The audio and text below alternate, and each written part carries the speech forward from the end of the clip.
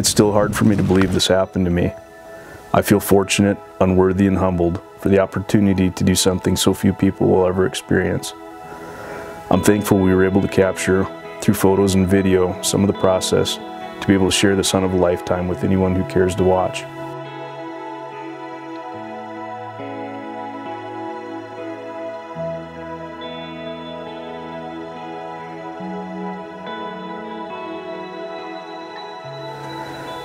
Honestly, I cannot start this narration without first thanking my parents and all four of my grandparents for instilling within me a love of the outdoors and continuing to kindle that spark throughout my entire upbringing.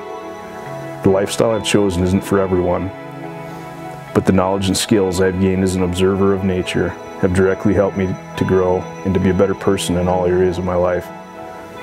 I believe you cannot truly have a firm grounding without, at the very least, having a basic understanding of the natural world. After all, that's where life begins, in the forests, fields, and pastures. Like I said before, being immersed in the outdoors isn't for everyone, but we couldn't have city stores and fancy clubs without also having nature and agriculture. But anyway, ever since I was a young hunter, back when mail order catalogs and monthly magazine subscriptions were the only sorts of information, I always thought the epitome of a bow hunting accomplishment would be taking a sheep with the bow. As is the case more times than not, becoming an adult causes childhood dreams to be pushed aside. I honestly hadn't even thought about hunting a sheep for years, so it was quite a surprise when I got a phone call last May letting me know that I drew a bighorn tag for here in South Dakota.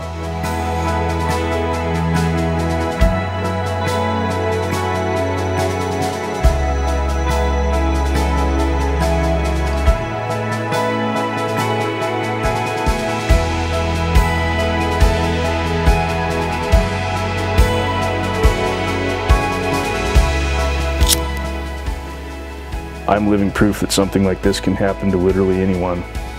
So don't ever give up on your dreams, whatever they might be. Work hard for the things that matter. Compete with yourself. Trust your gut instincts. Learn and grow from your mistakes. Don't follow the crowd. Think for yourself. Be humble in your accomplishments. And with everything you do in life, always strive to give back more than you take.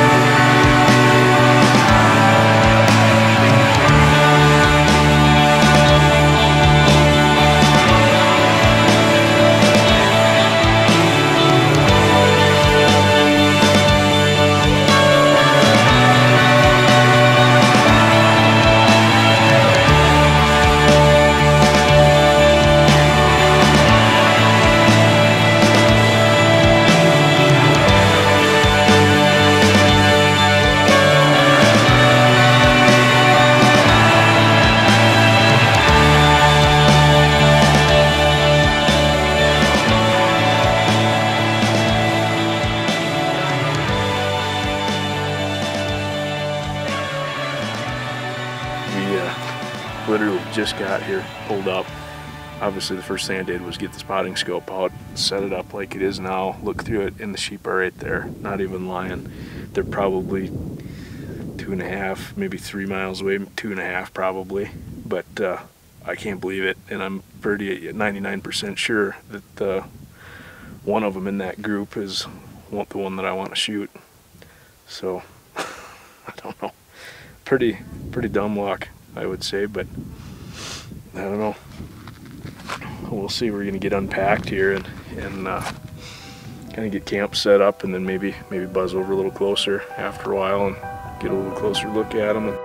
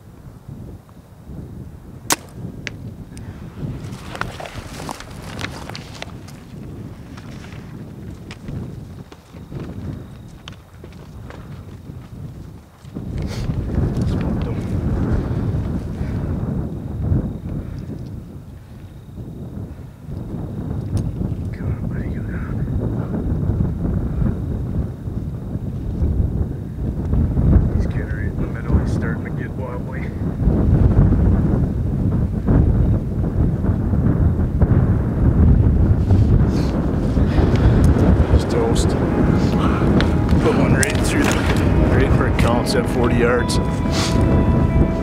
There he is right there.